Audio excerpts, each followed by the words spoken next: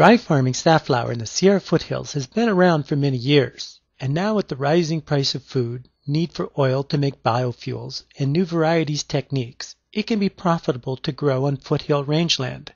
Currently, we are looking for horticulturalists and landowners to help define oil agriculture on unirrigated hills of California.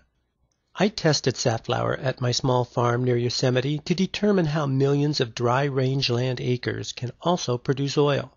The trial during drought years demonstrated how well safflower grows unwatered and unweeded.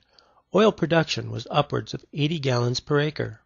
Safflower brings its best price as a food. With the possibility of more than 100 million gallons per year from California foothills, it could also produce biodiesel without impacting food supplies and stimulate a new cottage industry in depressed rural communities. Here's a safflower plant. Give you an idea of what this is like. Branched, multiple heads, thistle thing. Protect yourself from all the thorns. You might take a look. All these little heads will have about 30 to 40 little seeds in there that are squeezed out for oil. Here's how it worked. The first year, safflower seeds were broadcasted and tilled directly into freshly rototilled fields during March. Half a day from years of growing grass to growing gas. That was it. Done until harvest. The second year, another field was tilled a month and a half before the 4 varieties of safflower seeds were drill planted. Within weeks, the seeds sprouted into frost-resistant rosettes. The first year had no weed competition because tilling and planting were simultaneous, and the deer roamed freely, eating everything but the safflower. As a vegetable farmer, deer are the enemy. Here, they worked for us. Next year, weeds took advantage of a 2-month head start, less rain, and the deer were fenced off. Gophers were present in both years and had no noticeable effect.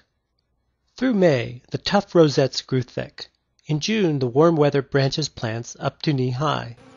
Bees are very active on the beautiful July blossoms, and flower petals can also be used as saffron substitute or clothing dye. Taproots reach 8 to 10 feet deep in August, as this thistle-like plant turns brown from the bottom up. Safflower might resist fire, but heat of mid-August turns foliage to a crisp brown and fully ripens heads with 30 to 50 seeds each. My test crop grew great without fertilizers, but nitrogen enrichment should be included. For a yield analysis, I hand-harvested 100 square foot plots and brought it to a combine. Manual methods won't handle volume.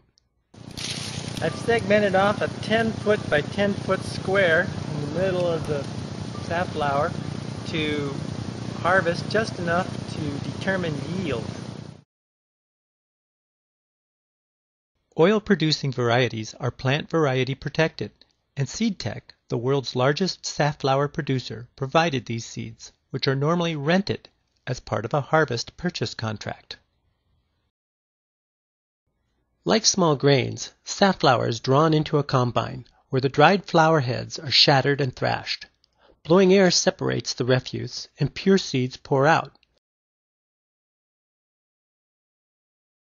With these ribs, it basically shatters it, just sort of chews it. And the good seed kind of falls down and goes through a quick cleaning system and ends up there. Yeah, the air up here in the cyclone, it kind of spins around in it, and the lighter stuff blows out the top while the seed settles down into the bottom.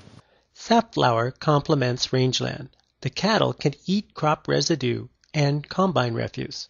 Oil cake after squeezing is also very nutritious animal feed. My name is Scott Onetto, and I'm a farm advisor with the University of California Cooperative Extension. And today I'm out here with local farmer Mark Zoller testing whether or not safflower could be grown dry farmed in the Sierra Nevada foothills. And here we typically have a lot of poor soils, lots and lots of dry annual rangeland. Possibly come up with some alternatives for local landowners in growing other commodities besides pasture for livestock. And this is the second year that we've tested or looked at safflower, and as you can see, it's got a pretty good size plant to it.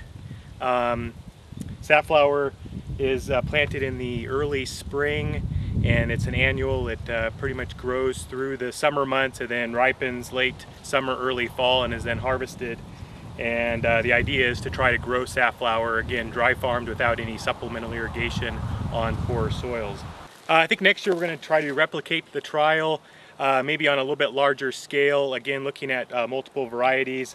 But we think that really the key to this will be not only getting the safflower planted a little bit earlier in the springtime so it has plenty of time to get established. We'd also like to maybe look at testing some different fertilizing regimes, seeing if the additional application of nitrogen fertilizer will increase overall crop production.